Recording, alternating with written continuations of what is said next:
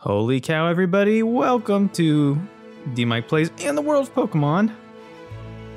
This brand new game, which I alluded to sort of subtly, but not really at all. Who's excited for this? This game actually just came out recently, a few days ago. And yeah, I typically wouldn't want to do brand new games on this channel just because I don't want to be that guy.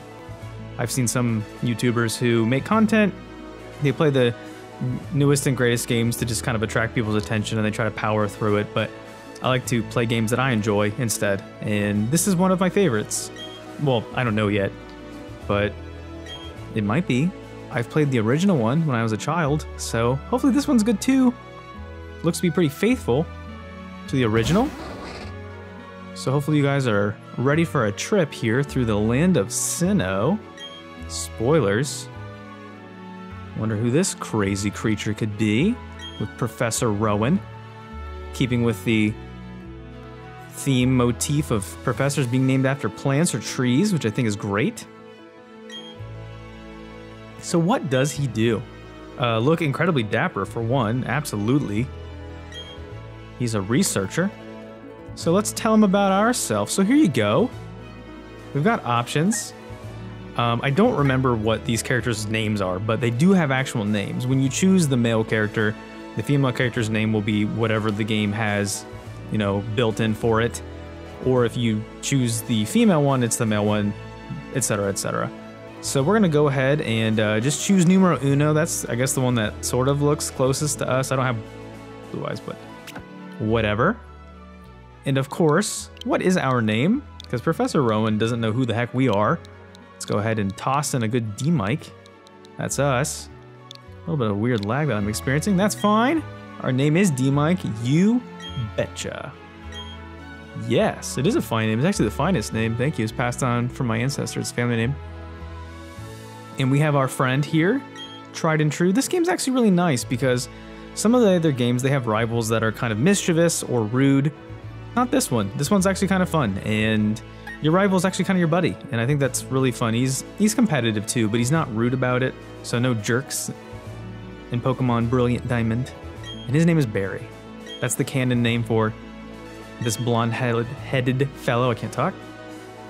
But it is time. The time has come. Our grand adventure, where we send children into the wilderness. Who's excited for that? Everybody's excited for that.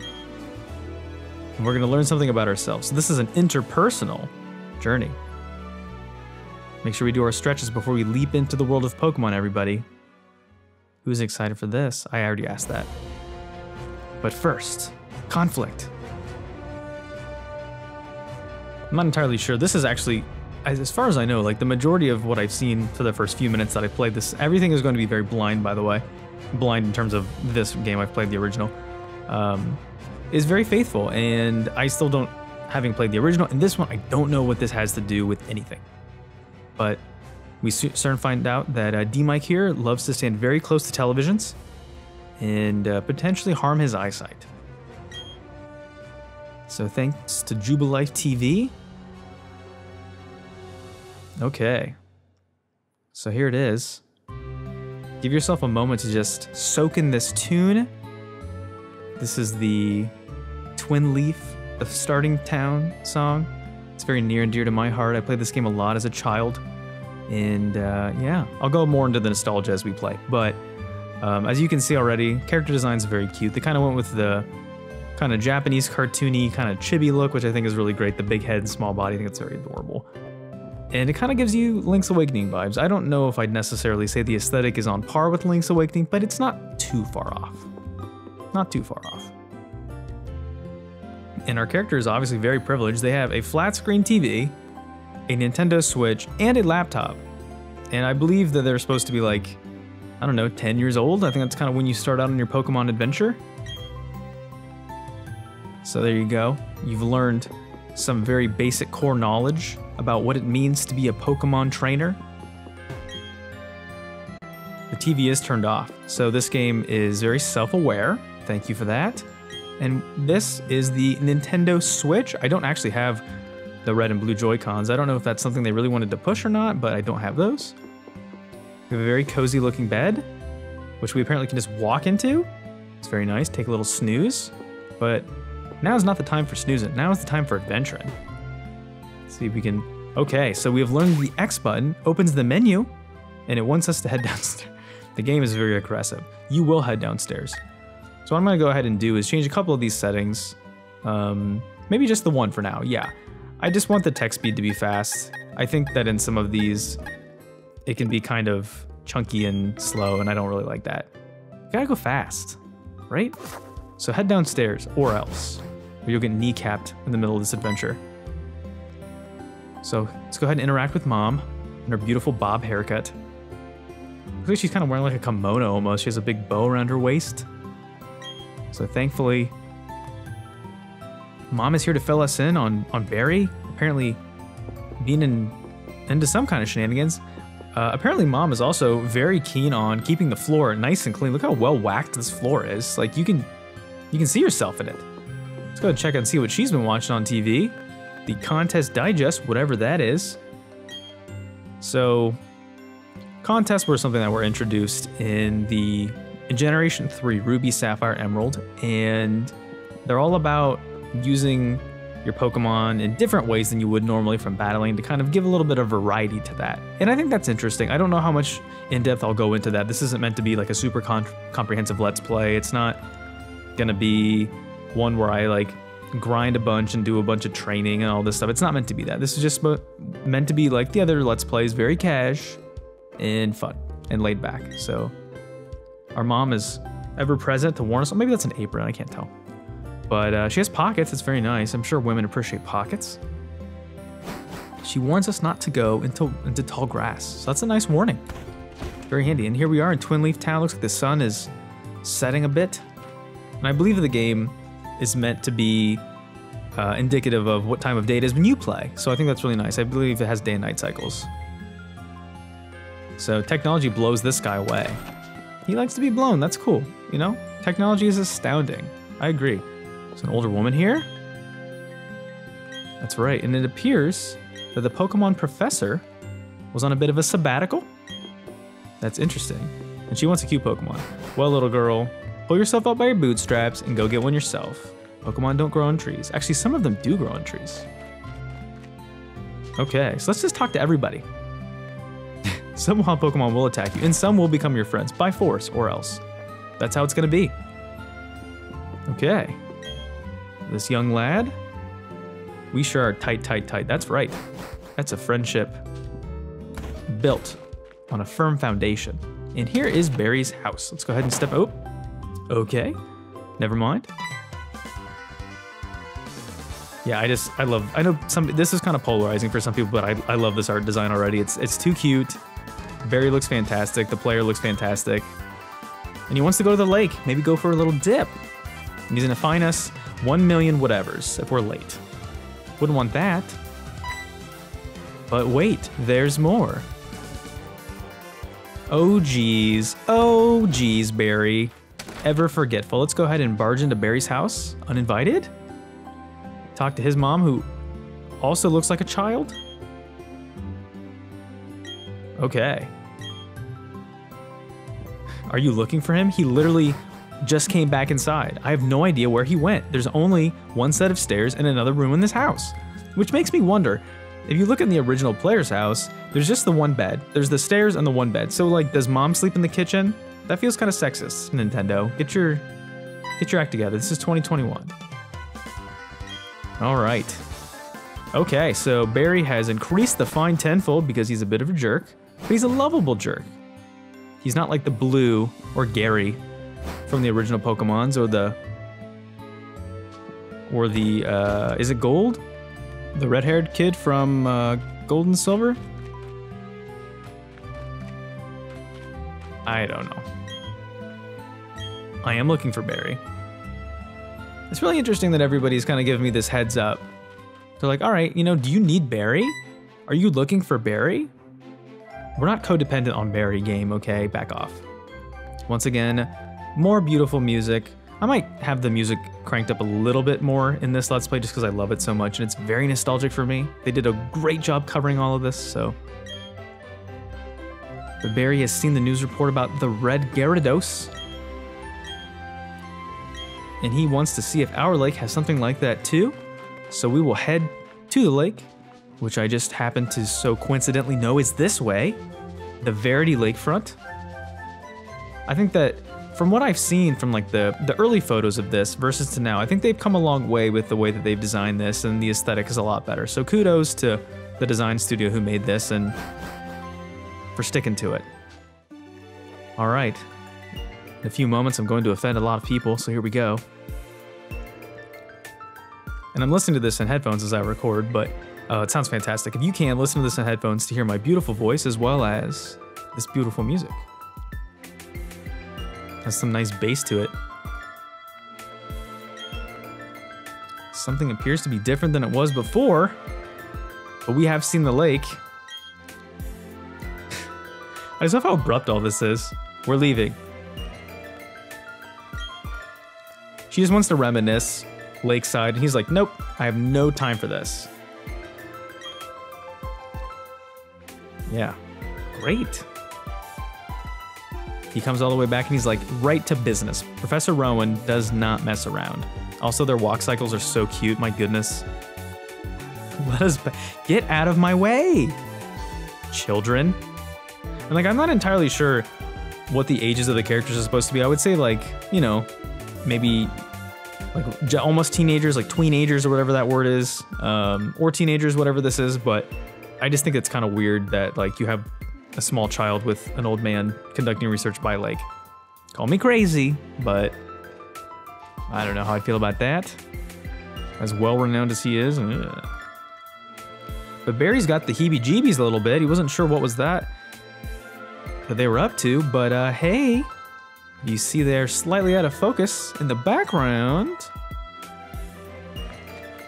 There's a little piece of luggage here that Barry is keen on investigating. It appears that Professor Rowan, quote unquote, accidentally left his briefcase.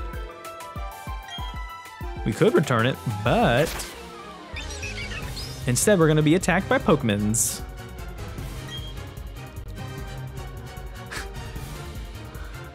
I don't know. This is meant to be like kind of intense and like, oh my gosh, what's happening? But it's just, I don't know, it's kind of cheesy. Okay, so let's go ahead and just take a quick peek at all of these Pokemon and see what our options are for our starter. I've already chosen one, sorry everybody. But you'll at least get to see what they are, and I don't have like, I'm not gonna cut away to like any cool detailed cards, I don't have time to make that, but we'll talk about them a little bit. So the first option is the grass starter. Every Pokemon game for the most part, I believe in perpetuity, has had a grass starter, a fire starter, and a water starter. So your grass starter in this game is Turtwig, clearly a turtle if you couldn't figure that out. The fire starter is Chimchar, monkey. And then your water starter is Piplup, the penguin. Of all the Pokemon games, aside from like Red and Blue and Yellow, which have the, you know, the original three, you know, Charmander, Squirtle, and Bulbasaur, and Pikachu. Besides those, which are just legendary, you know, not literally legendaries, but they are legendary in terms of the canon. Those are great. Those are timeless. But these are probably my second favorites. And I think it's just because they're all pretty good, and they all have a lot of personality. But in playing Pokemon, my very first Pokemon game when I was a child was Pokemon Red. I was very enamored by Charmander, and ever since then it's set me on a crash course for fire Pokemon, and we're going to choose Chimchar. Now I do have an ulterior motive for choosing Chimchar, beyond the fact that I just think Chimchar's great, is that in this game, if I remember in the original, the Sinnoh Dex wasn't very kind to fire Pokemon. There weren't a ton of choices.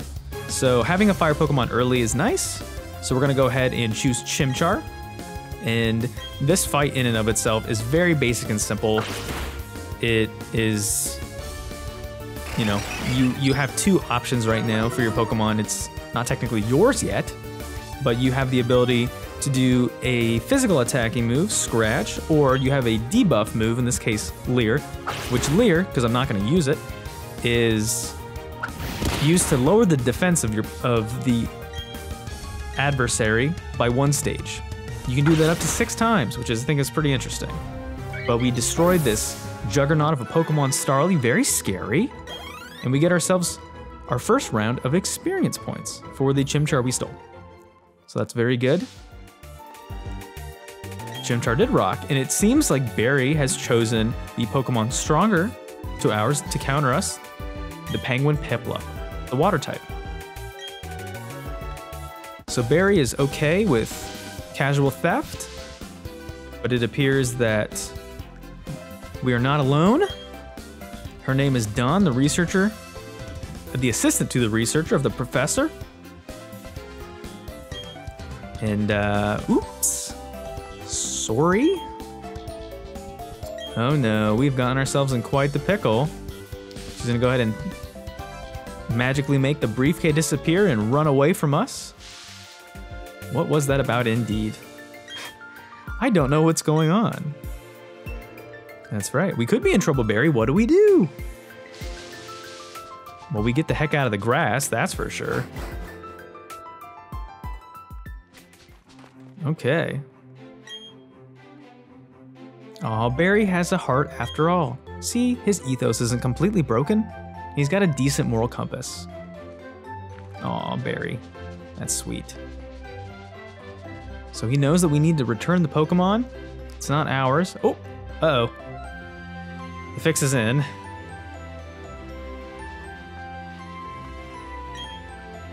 Oh boy. Professor Rowan is not gonna be happy.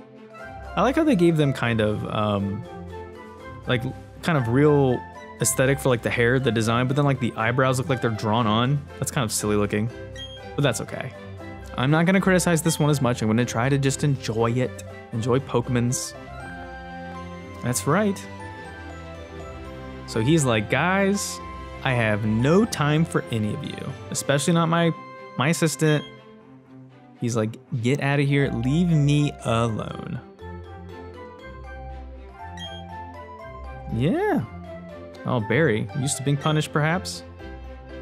Well, you didn't want the Pokemon back, I guess it's ours.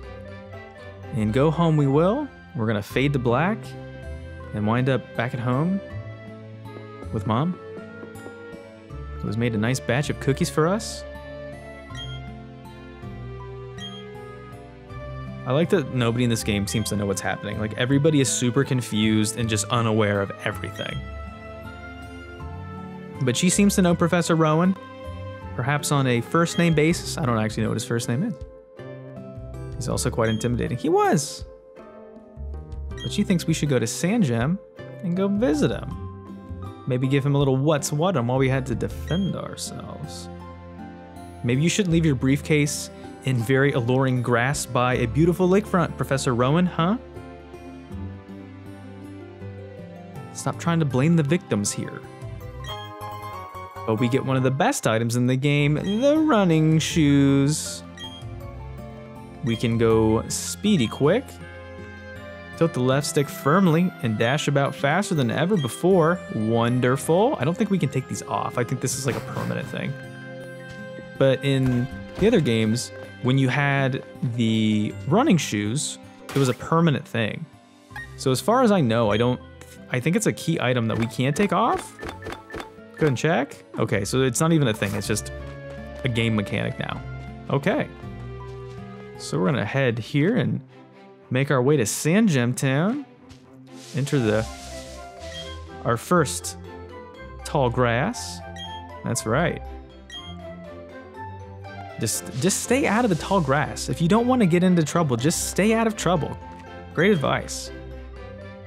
And if you're getting low on HP, heading home, we'll sort that out. I believe that we're healed. Yeah, so thanks to Mom, we were able to share some cookies with Chimchar, which it's not gonna stay as Chimchar. But we will encounter our first battle here. I wonder who this could be. It's another Starly. That's what we were attacked by earlier. So I'm gonna go ahead and just say it now. There's gonna be some ways that I intend to play this game. And one of the ways that I intend to play this game is that I'm not gonna fight wild Pokemon. And what I mean by that is I'm not going to fight wild Pokemon with the intent to gain experience. I will fight wild Pokemon to build them onto my team, but that's the best it's going to be. I feel like grinding is kind of unnecessary, and this game is easy enough that the trainer battles usually provide enough experience that grinding isn't necessarily something I need to do. I mean, I will go into grass and I'll try to find Pokemon, etc., but that's situational. So that's just one of the first kind of house rules that I'm going to be playing by. And as I do more, I will explain the others. So I'll let them happen as they happen. And here is Barry lacking spatial awareness as he always does. And it seems like he's gotten to know Professor Rowan and given him a fair shake. Some benefit of the doubt. Very kind of Barry to not judge a book by its trench coat. But it seems like Barry he's got a different motor. He's kind of like the Energizer Bunny. Just always got somewhere to be. He's always buzzing. I know people like that. I respect that. It can be kind of exhausting sometimes though, I will admit. And here is Professor Rowan's theme, like we heard in the intro to the game, which is really nice. And of course it's happy. Anybody would be happy to spend time with DMic. And Professor Rowan, ever the generous gentleman, he has provided us with Chimchar as a gift. And yes, we would like to give it a nickname. So Chimchar is our first Pokemon, and I have a weird naming convention that I like to do. I've played other types of Pokemon games where sometimes I'll leave just kind of the default type of Pokemon, but in this case, because it's a Let's Play and because it's fun, I would love to have people suggest names, but you know, this channel's not quite there yet, but once it gets there someday, maybe we'll be able to do that. For now, I'm going to name all the Pokemon based on the gender specified, male or female, with a name that I've just randomly thought of, or maybe I'll do a random name generator in the future. But for now, I've already picked out this one. I thought of this well in advance. So our first Pokemon, the Chimchar, the young lad who's going to be joining us on our adventure, is going to be Charlie. And yes, we are certainly happy with an illustrious nickname like that. I love alliteration, by the way, so that's probably going to be a big part of it. And it seems like we've already kind of got the intuition on what it's like to be a Pokemon trainer. Appreciate that. He's trusting us. He's put some faith in us. So clearly, Professor Rowan sees big things. Yeah. So here we go. Here is the main, you know, soup du jour of Pokemon games, and each one of them is a little different, but kind of the crux of what you're going to be doing in every game is that you're entrusted by this old person to be a child going into the wilderness. So we're going to be given the Pokedex, where here in Sinnoh, we can record data on the Pokemon that we see. That involves seeing them, catching them, etc. In our case, we are not going to be catching a ton of them because this is not a completionist Let's Play, just to warn you. But when you do see Pokemon through wild encounters or through trainer battles, they get registered to the Pokedex, and you can quote-unquote complete it that way. So Dawn, thinking she's high society, she already has a Pokedex, wants to rub it in our face. So don't worry, Dawn, we'll show you what's what. Okay. So our grand adventure began earlier, and now it re-begins. And so Dawn was the original owner of the Turtwig. Oh, apparently she has her own Turtwig, I guess, but yeah. Yeah, thanks, Dawn, for introducing yourself 1,000 times. We've got stuff to do, milady. That's right. So I don't know if Dawn is supposed to be older than the player character, or if you choose Dawn, if the male character is supposed to be older. I'm not entirely sure how any of this works, to be completely honest, but I don't think that really matters. But now that we've done our due diligence of meeting the professor, we can come outside and get ready for our journey, but not before Dawn delays us again. She is not going to hesitate to tutorialize the beginning part of this game. For those of you who are new to Pokemon, this one is a remake of the original Pokemon Diamond from the early 2000s. So the Pokemon Center and the Pokemon Mart were separate buildings. Back in my day, Pokemon Centers and Marts were different buildings. Usually they're in the same building now, but Pokemon Centers are where you heal, Marts buy items, etc. But because we're a peasant, a little peon, we're not able to buy as much merchandise as Dawn can, blah, blah, blah, whatever. Okay, well, Dawn, maybe we want to buy as much stuff. And it appears that she thinks that we should go back and talk to Mom and heal at a Pokemon Center. So Dawn's just gonna get the heck out of here and leave us to be. So we will go and heal up at that Pokemon Center next time. So thanks for joining me for the first episode of Pokemon Brilliant Diamond. I've been DMic, and I'll see you guys next time. Bye.